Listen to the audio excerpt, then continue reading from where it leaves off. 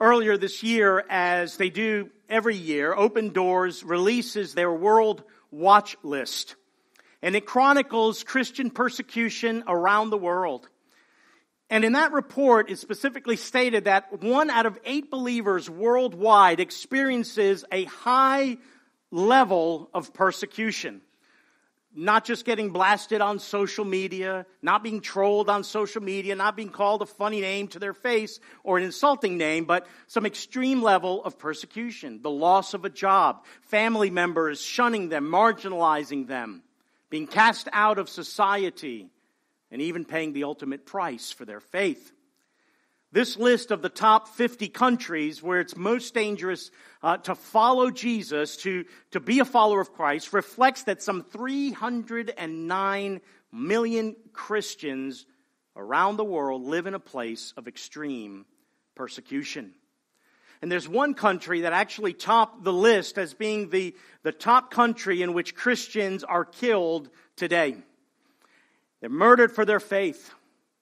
And that country might surprise you if you knew a little bit of its makeup. And that country is Nigeria, where some 46% of the population is said to be Christian, where there are some mega churches, like mega churches in that particular country. They face extreme persecution from violent Islamic extremist groups who frequently destroy the property of believers, abduct women and children, kill young Christian men, rape and sexually assault boys and girls and force girls into forced marriage. Extreme persecution. And Open Doors estimates that 3 out of the 4 martyrs in the world today, let's say 3 out of 4 Christians who are killed every day for their faith, are killed in Nigeria. Great levels of persecution happening there. In fact, it was so baffling that earlier this year, the Biden administration removed Nigeria from their watch list of countries that are egregiously violating religious freedom, kind of giving a pass to those extremist groups who are torturing and murdering Christians today in the world, kind of signaling to them that their crimes of oppression are going to go unpunished. But we know, because we've been looking at this for a number of weeks now, that persecution of the church is nothing new. It's happened from the beginning. In fact, God's people have always been opposed and persecuted. We can go all the way back to the beginning and see that. But specifically in the era of the church post the ascension of Jesus Christ, we see the church of Jesus Christ oppressed, facing the hostility of the world, the anger of the world that is opposed to God, opposed to the gospel of Jesus Christ, and who hates the people of God.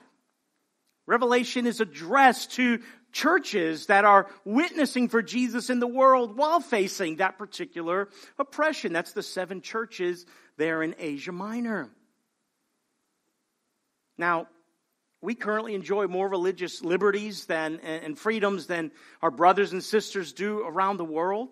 So I want us to, just on the front end, be encouraged to continue to pray for them, to sympathize with the plight of our brothers and sisters around the world. We are a family of believers, and where one hurts, we all hurt. Where one grieves, we all grieve. Where one weeps, we also weep with them. We must not forget that. Because today we get to enjoy this time together as a gathering of God's people without fear of someone coming through that door and telling us to stop the worship of Jesus. But while we think about that, I also want us to be prepared in heart and mind and in our faith to face what's coming in the days ahead. The days of intensifying persecution of the church that's going to move from what we experience now, what we see in our world now in terms of religion here and our faith here in the West, to intensifying levels of persecution that are going to come, and we must be ready for that. We must be prepared. We must be prepared to talk about what we've been talking about, that our faithful witness of Jesus Christ will involve loss of some kind.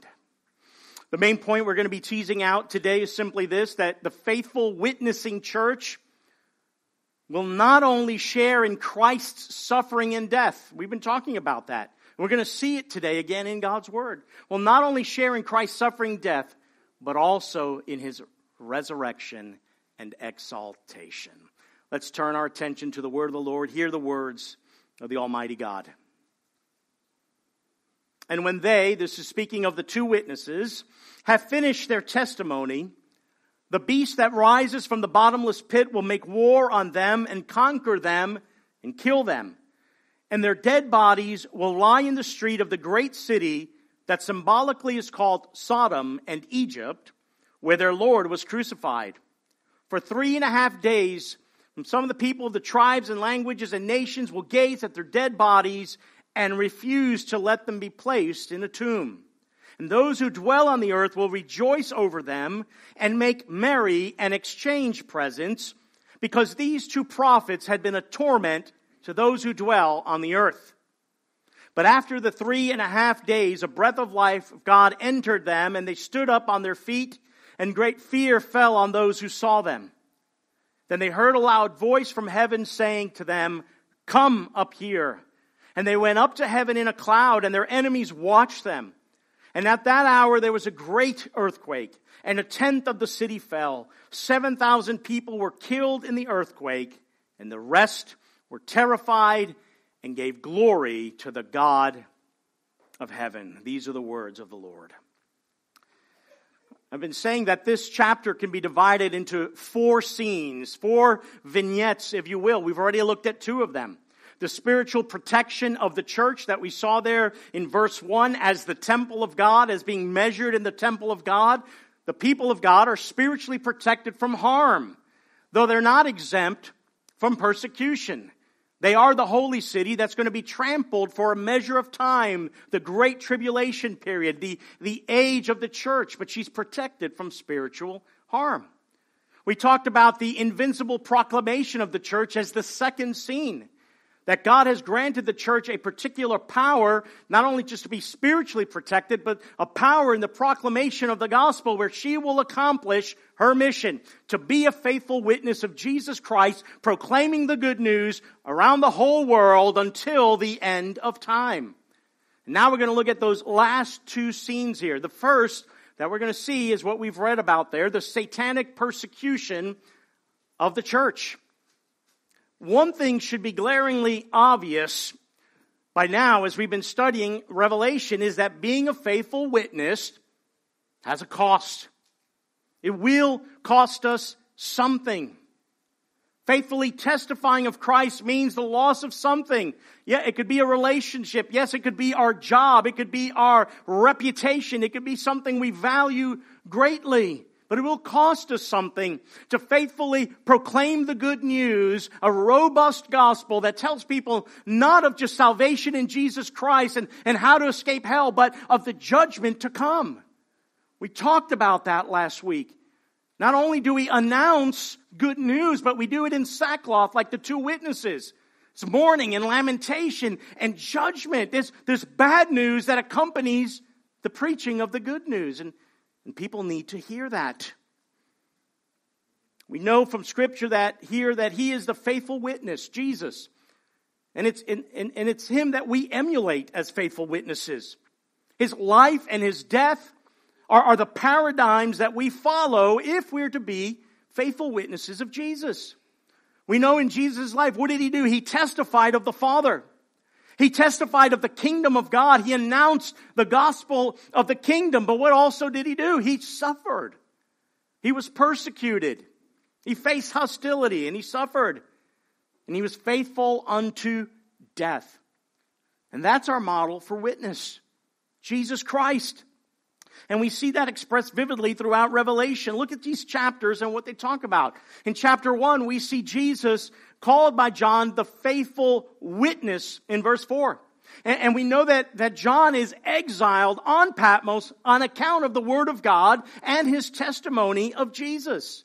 In chapter 2, we find in Jesus' letter to one of the churches there, he refers to Antipas, who was martyred for his faith, and Jesus calls him a faithful witness. In chapter 3, in Jesus' greeting to the church in Laodicea, he refers to himself again as the faithful witness, faithful and true witness.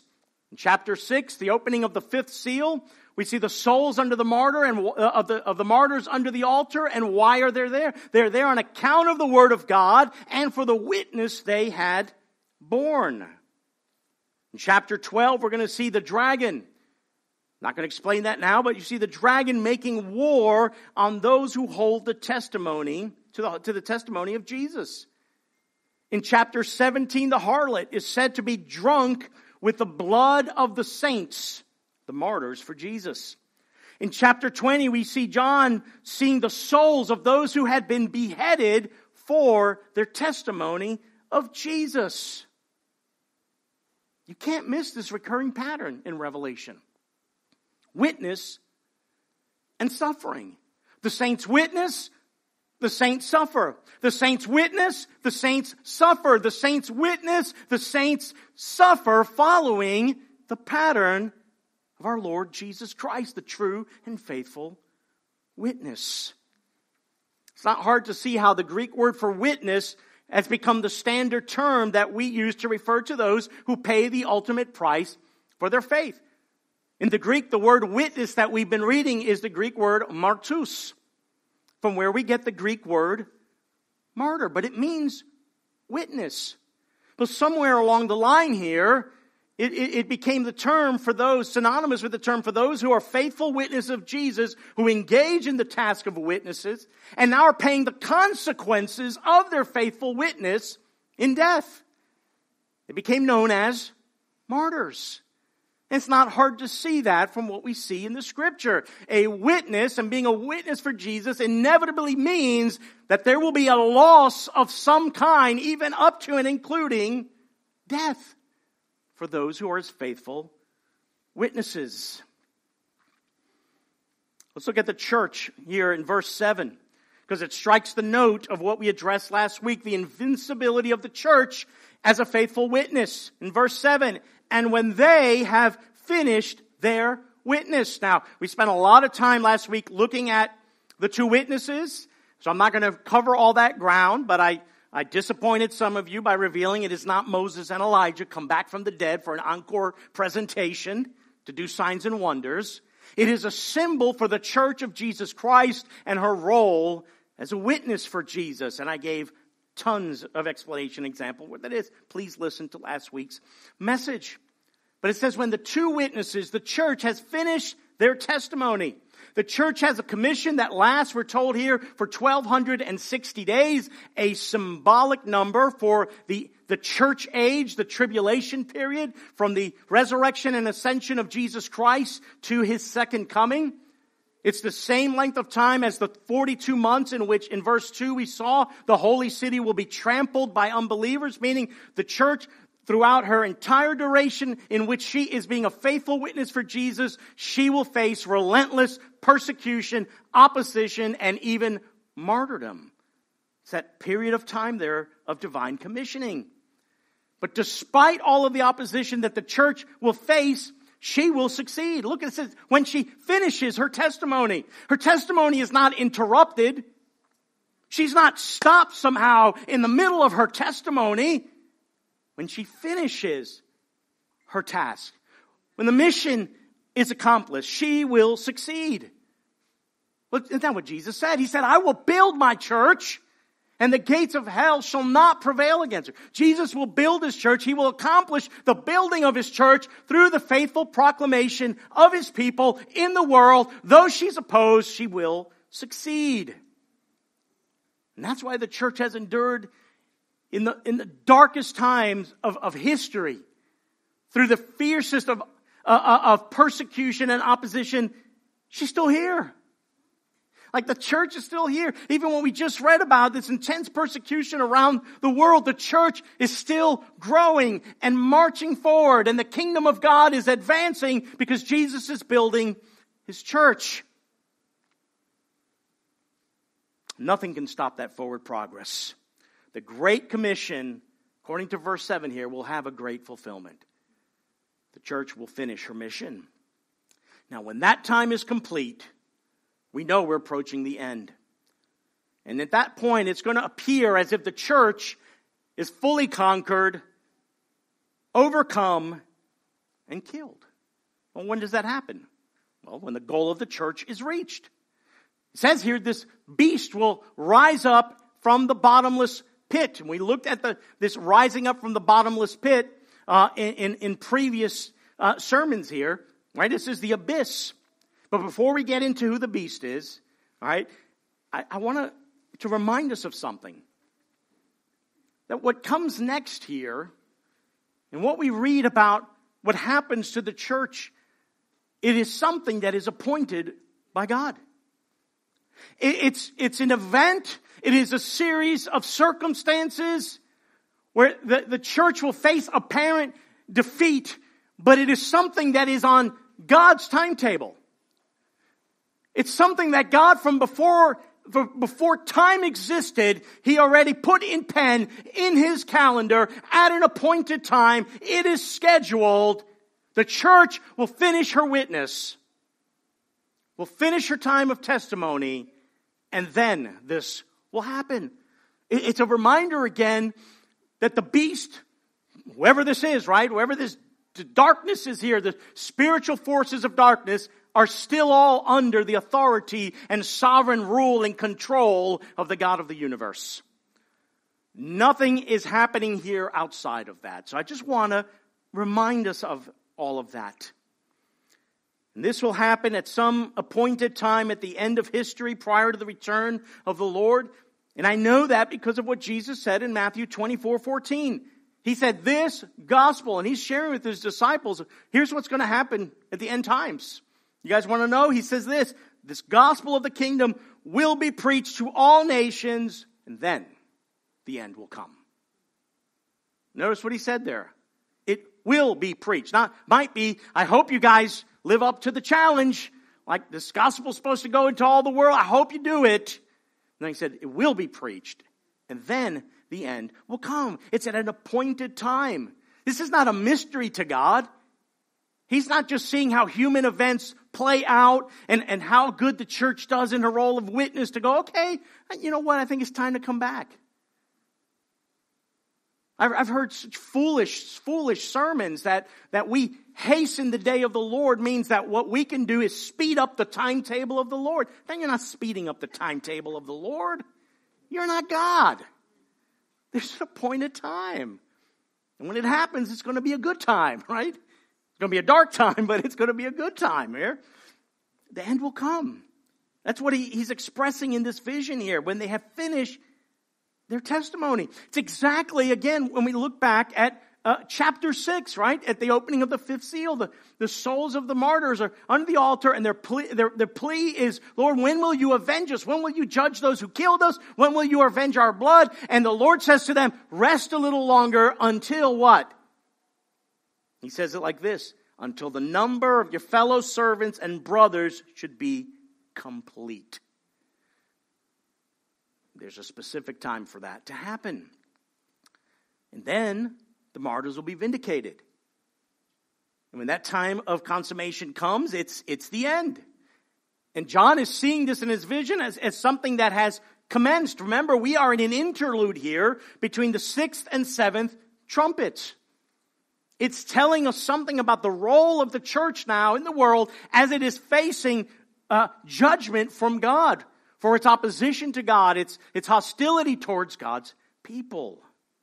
Well, this beast emerges from the bottomless pit.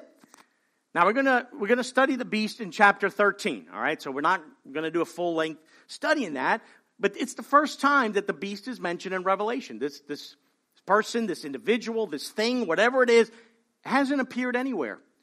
And he just says, hey, the beast emerges from the bottom. What does that tell me? It tells me that John assumes that his readers understand who he's referring to. He doesn't need to interpret the symbol here, this imagery. He assumes his readers already know who he's referring to. He said, well, how would they know that if it's the first time the beast shows up here? It's not a surprise. Where is it found? The Old Testament. Scriptures that God's people would already have known, specifically from Daniel, which we'll look at here in a moment. John says that the beast will make war on the two witnesses. He's not only going to make war, he's actually going to win, or seemingly win. He's going to conquer them and even kill them. They're going to be destroyed somehow. It's the total annihilation of the church is what's being referred to in this vision that John is seeing here. There's a parallel to this vision. Remember, these are parallel cyclical visions. So we're going to see it in verse 17 of chapter 12 as the dragon making war with the offspring of the woman who we're told are those who hold to the testimony of Jesus. The same thing we're going to see in verse 7, this beast that's allowed to make war on the saints and to conquer them. That's intense persecution that's going to lead to the destruction of the church. That doesn't sound like some rapture before the tribulation, does it? Some secret rapture where the church escapes and evades this trouble at the end. No. The church, it's going to appear like she's defeated. She's conquered. She's done for. She's been ended. An attempt to wipe the church off the face of the earth. Now, just because it says the beast emerges at this time doesn't mean that is when the beast emerges. We're going to see that the beast has been at war with the people of God throughout the history of the church. And even now, the powers of darkness, the powers of this beast are arrayed against the church, trying to destroy her. But this is like the culmination of this epic war between the wicked world and the witnessing church of Jesus Christ. And at this particular final time of intensification of persecution, it will appear as if the church has lost the war.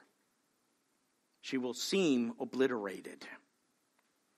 Now, let's see where this imagery of the beast is drawn from. It comes from Daniel's vision of the four beasts. You might be familiar with that. We don't have time right now to go into it. We will when we get to chapter 13.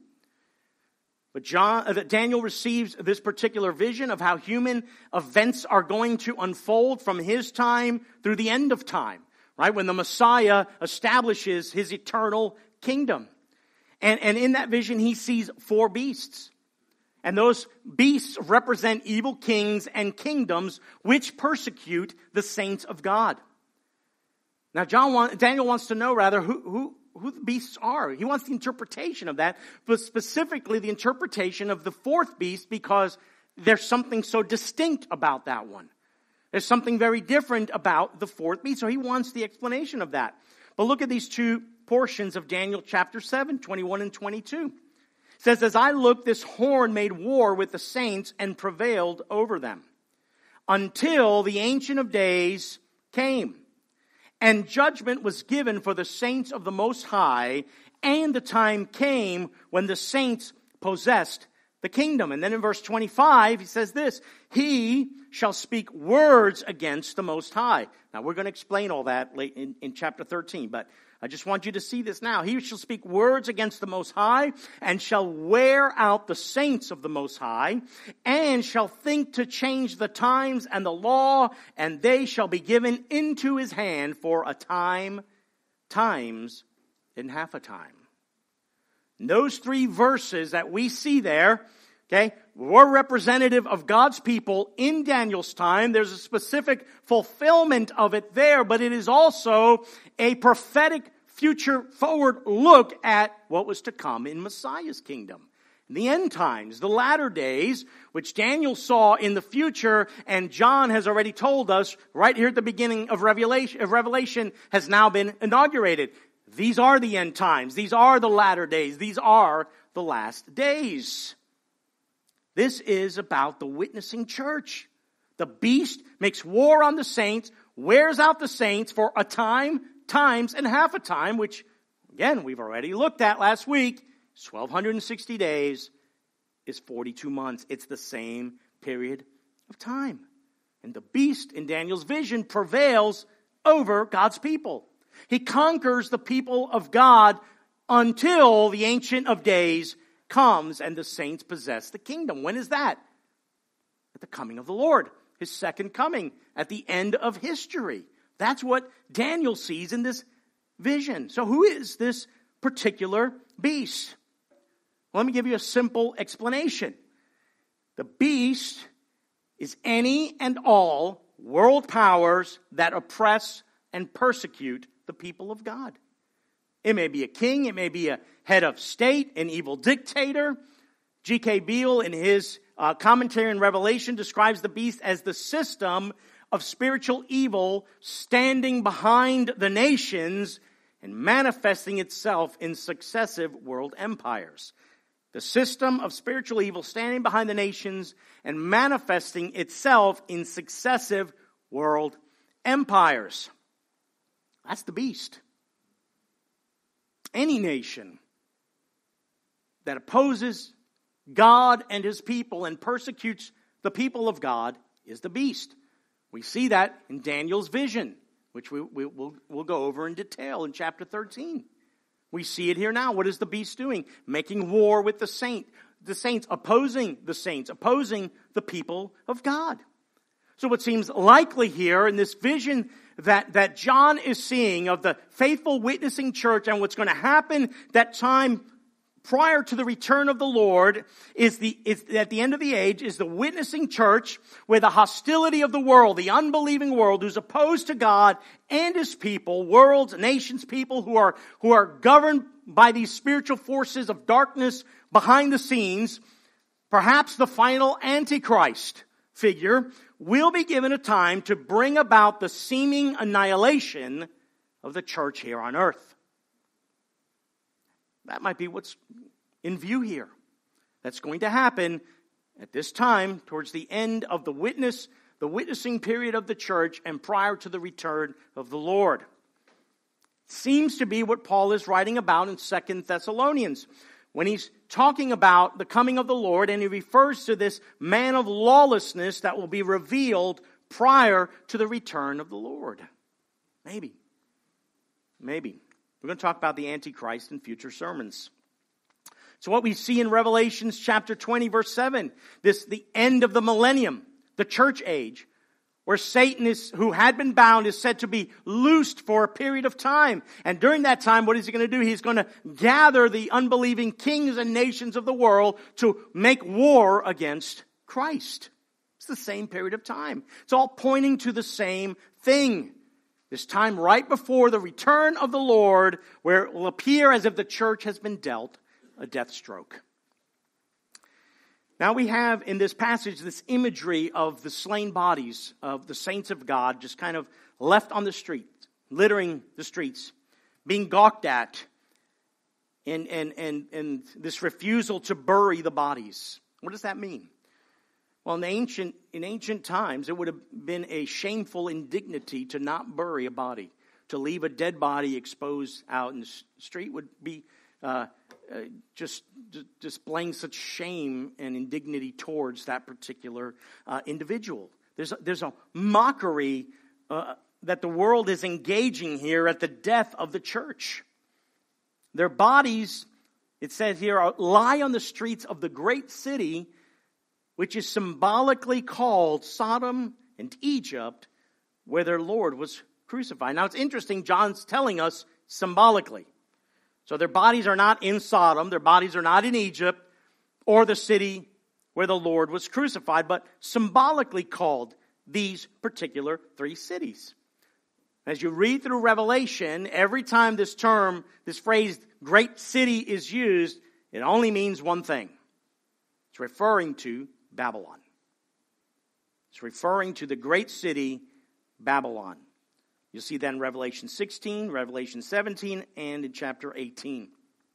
Who's Babylon? Well, Babylon was the wicked empire that was there during the time of Daniel's visions. Okay? And they captured the people of God. They took them into captivity.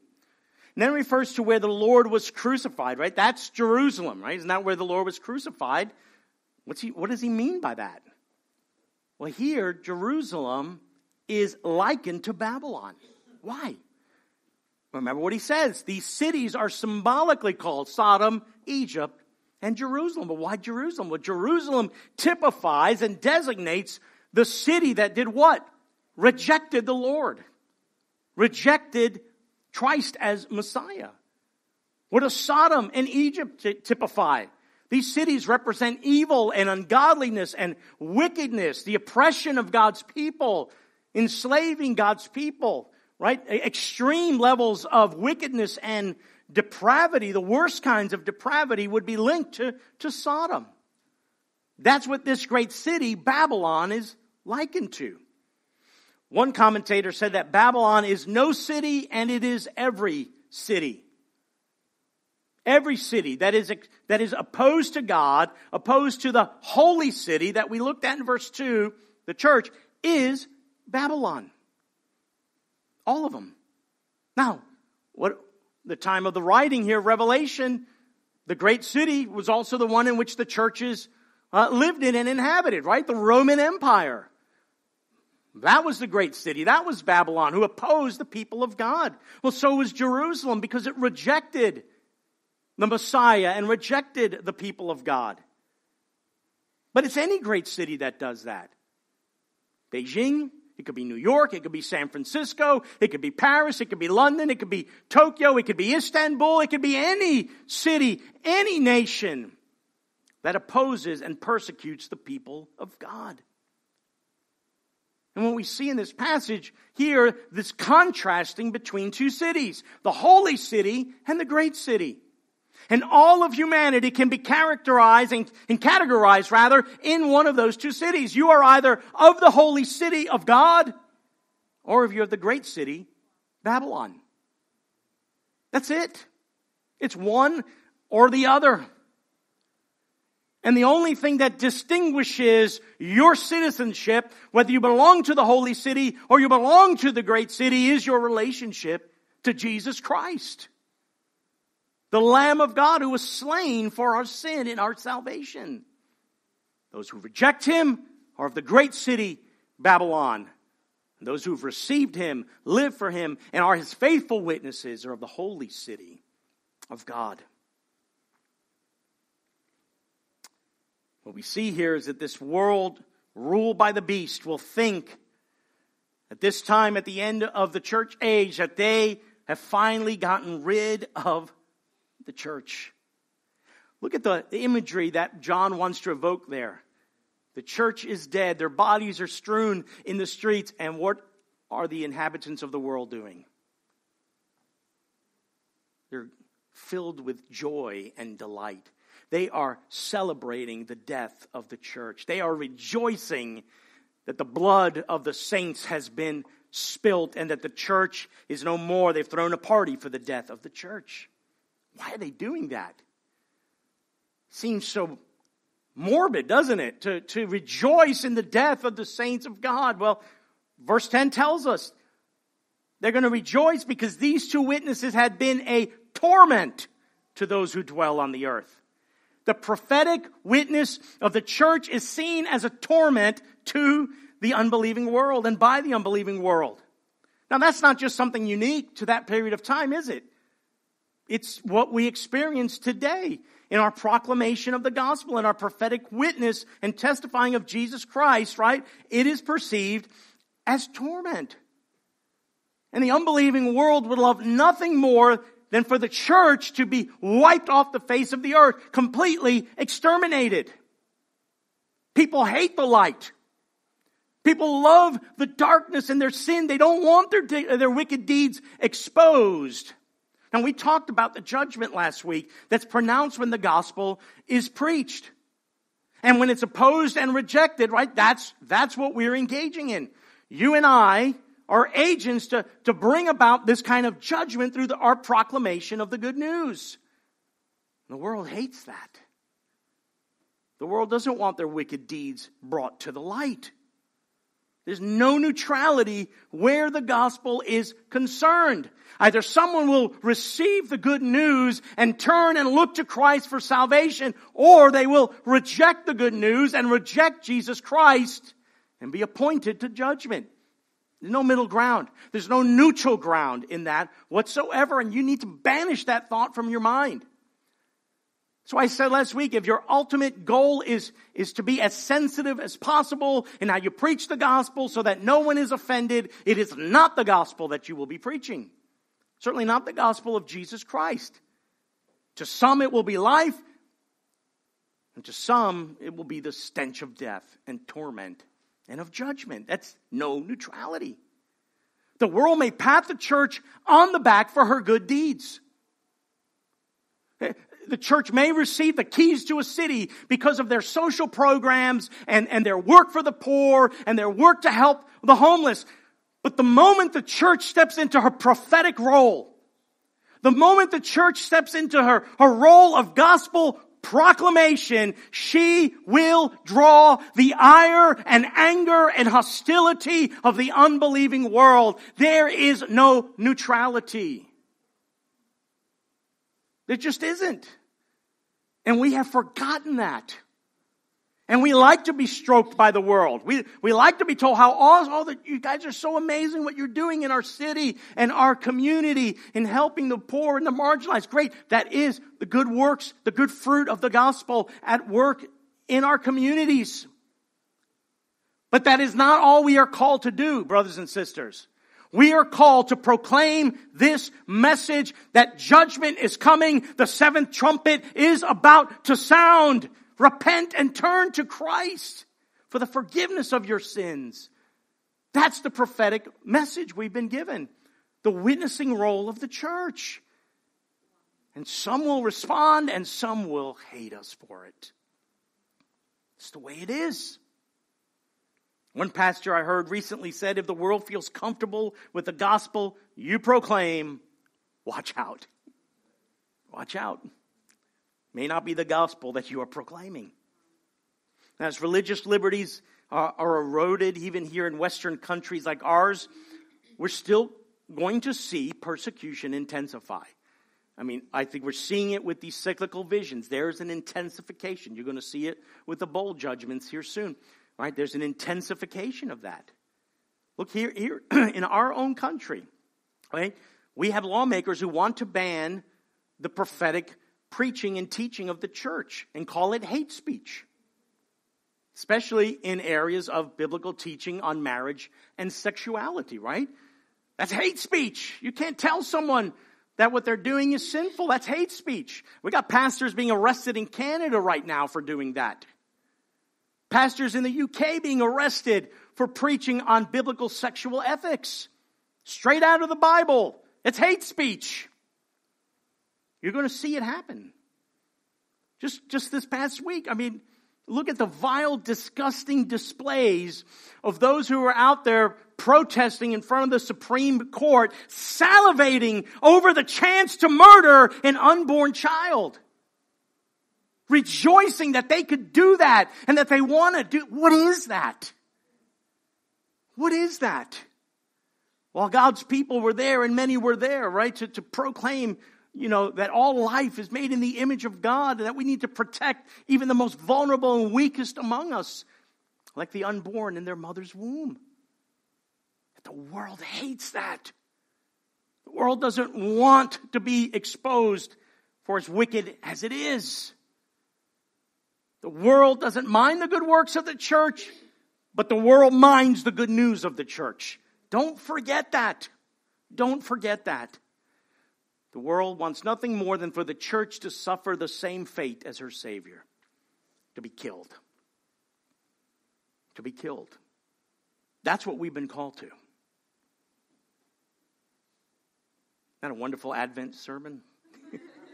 That's what we've been called to. For faithful witnesses, this is what we've been called to. The world forgets something very important though, right? Where there is a death, there's also a resurrection. There's also a resurrection. Look what happens here next. Because this elation, this joy, this celebration, this party that's being thrown at the death of the church, of the witnessing church, is short-lived. It says that the bodies are there in the streets for 3.5 days. Not 3.5 years, 3.5 days. That's a much shorter period of time. 3.5 days is a broken 7, an interrupted 7 here. It's an incomplete period. The triumph of the beast and the earth dwellers is going to be cut short. Right? It's just like again, the paradigm of Christ's suffering. The church is going to look like the lamb, slain, dead, killed, right? But in that paradigm of Christ's suffering, what is there also? The subsequent exaltation of Christ. And now for us, the subsequent exaltation of the church that emulates the paradigm of Christ. And just like his death was interrupted, the church's apparent death will be interrupted. She will be raised up just like Jesus and will ascend just like Jesus. Now, the language here is so phenomenal, and it's straight out of Ezekiel's vision. You might remember the vision of the Valley of Dry Bones in Ezekiel 37. I encourage you to go read it. What an amazing vision that is. It speaks of Israel, the people of God there, but it is also a prophetic picture of all believers in all times in history. But you see that in Ezekiel 37:5, the language is taken from there, where in the prophetic word there is that I will cause breath to enter you. And then in 37:10, and the breath came into them, and they lived and stood on their feet. It's the same language there because that's what it's looking back to. The church is going to receive her inestimable prize, vindication, resurrection, and glorification, right? There's going to be a physical resurrection that is signifying the spiritual resurrection that has already taken place in the people of God. First, the spiritual resurrection in Christ, we are made alive, and then the physical resurrection here at the end of the church age. Now, I said earlier that it does not appear that there is a rapture of the church before the tribulation, so that somehow the church is exempt from all of these things that happen in the end of the age. But that does not mean that I don't believe there's going to be a rapture, because I see one here quite clearly. This is speaking of the rapture of the church. I don't see it any other way here. This is the rapture of the church at the end of the age. The voice says, come up here, and what happens then? Says they went up to heaven in a cloud. That seems to indicate a rapture of the saints of God, but not a secret rapture. It's a rapture that happens in full view of the world. Despite the view that people are going to just disappear and nobody knows what happens to them and their clothes is neatly folded. All we know is planes have crashed and cars have crashed and people have disappeared from everywhere. This is happening in full view of the world. Everyone gets to see it. The saints are going to be caught up with the Lord. And I know that because of their response. Great fear fell on those who saw them. It was seen. It was visible. The church raised up to receive her prize, where she's fully vindicated by the Lord in the sight of those who thought they had permanently destroyed her. And I think this accords with Paul's teaching of the coming of the Lord. In 1 Thessalonians chapter 4, 16 and 17. For the Lord himself would descend from heaven with a cry of command, with the voice of an archangel, and with the sound of the trumpet of God. Right? This is the trumpet judgments. And the dead in Christ will rise first. Then we who are alive, who are left, will be caught up together with them in the clouds to meet the Lord in the air. And so we will always be with the Lord. It's a visible rapture of the church. It's going to happen. There is going to be a rapture. It's just that the church isn't going to avoid the fierce and intense persecution where she will be seemingly annihilated. But God is vindicating his people. They will receive their reward. They will be raised up. And there's the parallels between the saints and the Savior, right? He ascended to heaven in a cloud, did he not? Acts chapter 1. What are the saints of God doing now? Ascending in a cloud to be with the Lord. Their ascension is observed by everyone, and it's going to be witnessed by all. Isn't that awesome? That just blows my mind, just even thinking about that. Where the world's going to be like, yeah, finally, we got rid of them. We can do whatever we want. No one's going to judge us. And then, dead bodies rising up to be with the Lord in the air. That's crazy to me. And while a lot of scholars think this is just all symbolic here, no, I think this accords with the other teachings we see in Scripture, especially with Paul, of what he's talking about here, that we are going to experience a physical resurrection this way. And here, it's telling us it's going to be witnessed by all. Now, I'd like to close out looking at the seventh trumpet. All right. And we're going to move pretty briskly through this in the time that we have left here. But I want you to see how this chapter closes out and these trumpet judgments close out, because this brings us to the end of this particular cycle of symbolic visions. In verse 13, it says that at the very hour in which the church is vindicated, there's going to be an outpouring of judgment. It says a great earthquake, a tenth of the city fell, 7,000 were killed in the earthquake. Now that is, again, symbolic, figurative language here, right? A tenth, 7,000, right? But is this referring to the final judgment itself?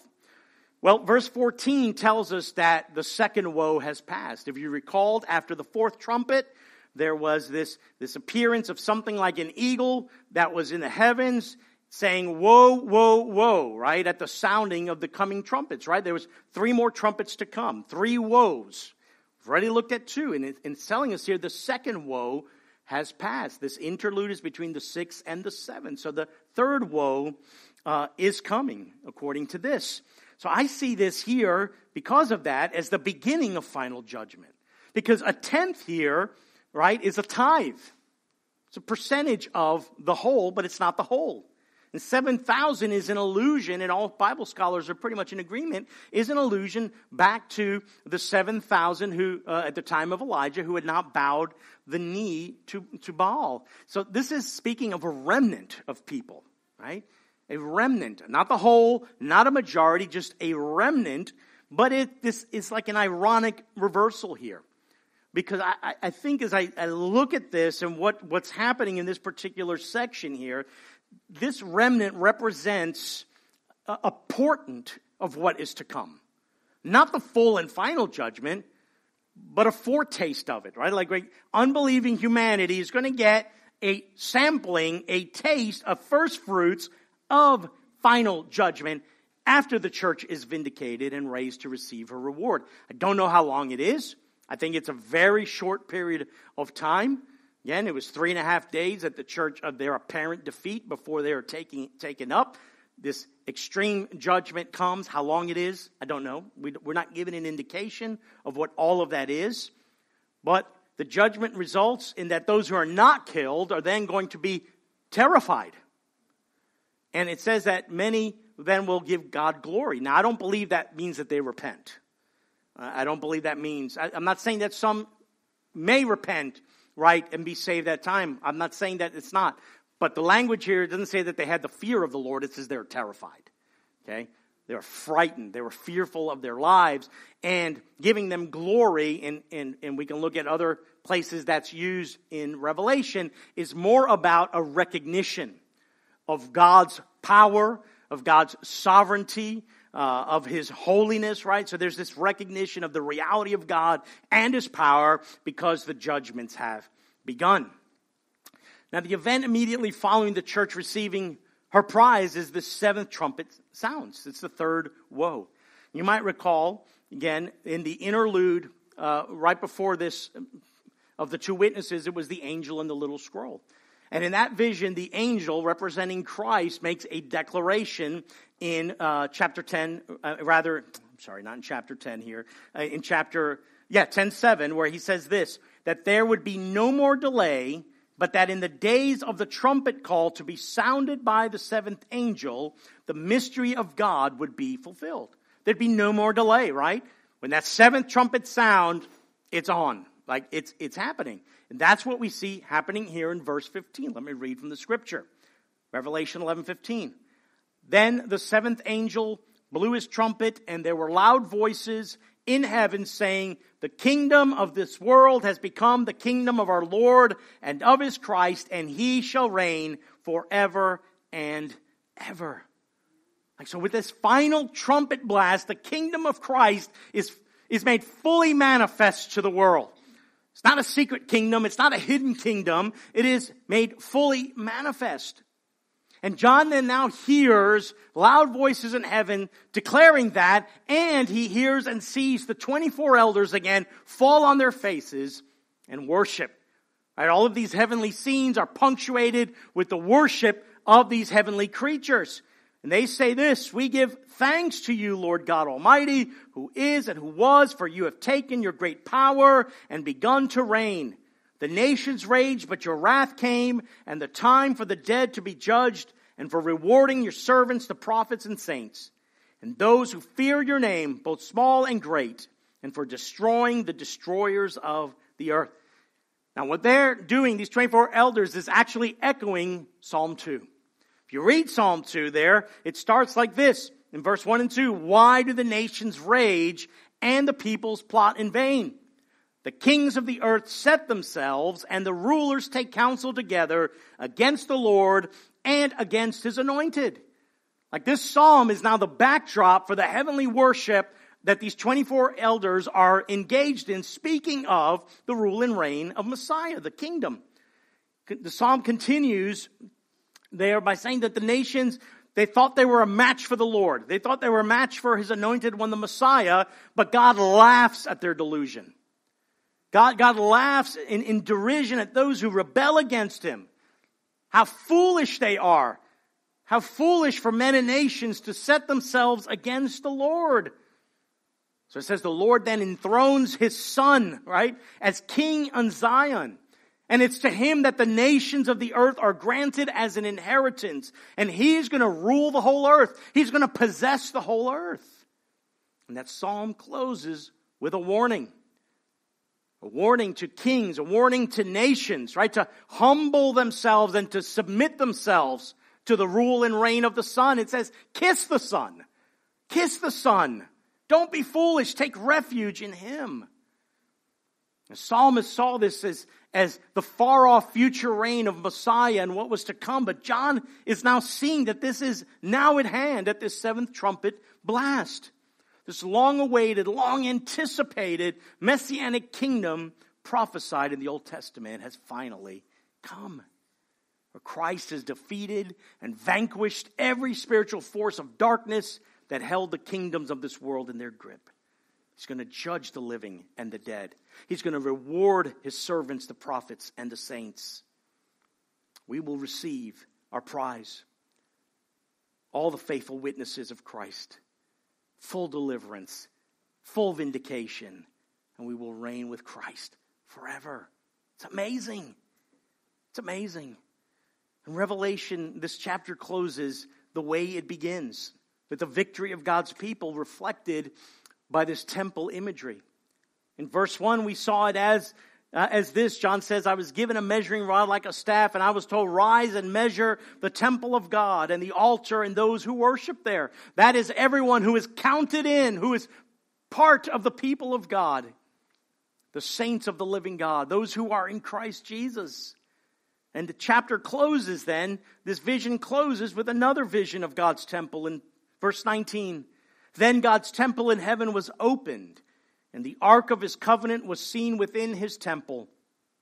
Flashes of lightning, rumblings, peals of thunder, an earthquake, and heavy hail. I'll close with these three reminders for us as we can see there. First, this reminder that we are God's temple.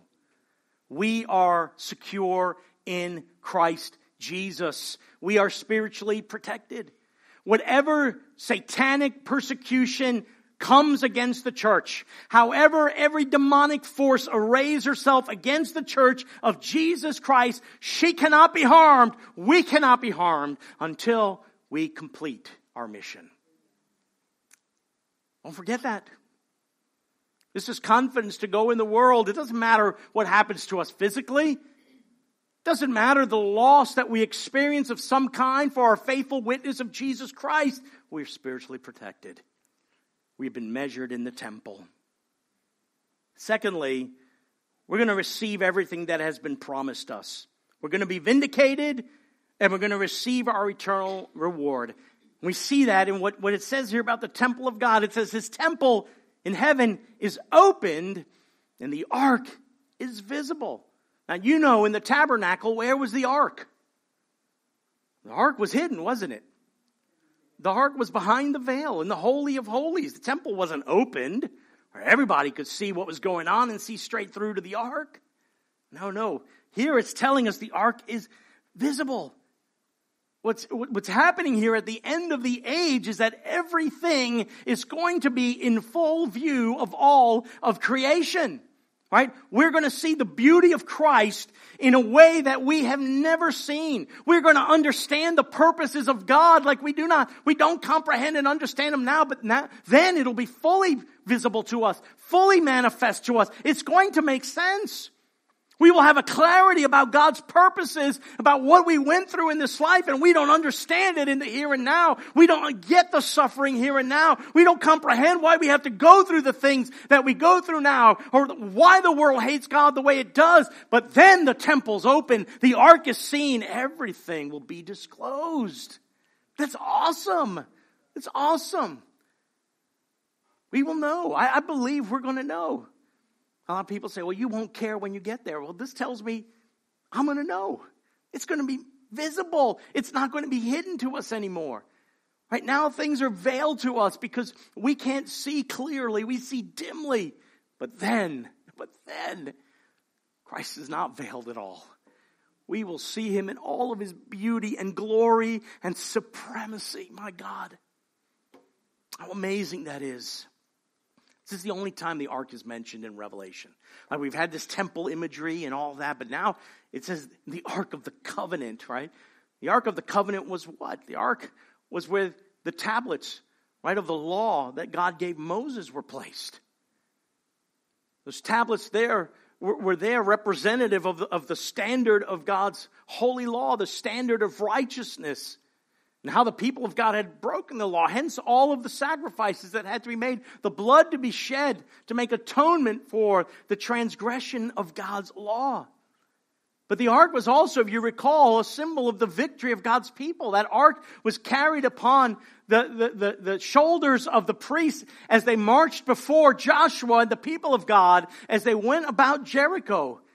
Right before God gave them the victory and the promise of entering into the land that he had given them. That ark is representative of Christ. It's Christ Jesus. It's the throne of God. And it's Christ who's gone before his people. It's Christ who's made atonement for his people. It's Christ who has kept the law of God perfectly. He kept the covenant of God. Not one of the promises of God are going to be broken because Jesus is our ark. And God's people are victorious. Christ has secured that. He's guaranteed that for us. What confidence we have, brothers and sisters. This is why this book is so important for us to grasp and know. But thirdly, that last phrase there were flashes of lightning, rumblings, peals of thunder, earthquake, and heavy hail. Those are all symbols of judgment. Specifically at that time, final judgment. While the people of God will rejoice on that day and worship God, it's going to be a terrible day for those who've rejected Christ. That symbol of the ark, which is life to us who know and follow Jesus, will be a symbol of wrath to those who reject him. It's a symbol of every broken command. It's a symbol of a life of disobedience and rejection of God. On the last day, everything will be fully and finally revealed. Think about how horrifying it will be on that day that some will finally realize that what God has been doing through Christ is real. There are going to be those on that day that will see the saints rise to their heavenly reward, and they will realize that they have no part in that. And they'll have no part in that because of their stubborn refusal to be part of Christ's kingdom and live under his gracious rule. What a terrifying day that will be. Don't miss that. Be a part of that by making sure you have turned to Christ in salvation. That you look to Jesus, who fully obeyed the law of God perfectly in our place and died for our sins, whose blood was shed so that our sins would be forgiven, so that we would be assured to be in this place and not be like those seeing the church rise to their reward and recognize that it is too late. The seventh trumpet blast will be too late. Will be too late. Brothers and sisters, we have a mission that we've been called to. Preach the gospel. Proclaim the gospel. Let nothing hinder that. You're spiritually protected. Know that we'll face persecution. Embrace the loss that might bring, whatever that might be, for being a faithful witness of Christ. And be fully convinced that on that day, you will be raised up to receive your reward as a faithful witness for Jesus Christ. Let's get to the mission, brothers and sisters. Let's get to the task at hand. We've seen here the whole trajectory and career of the church in this beautiful chapter. Now let's do our part by engaging in the mission of Christ. Amen.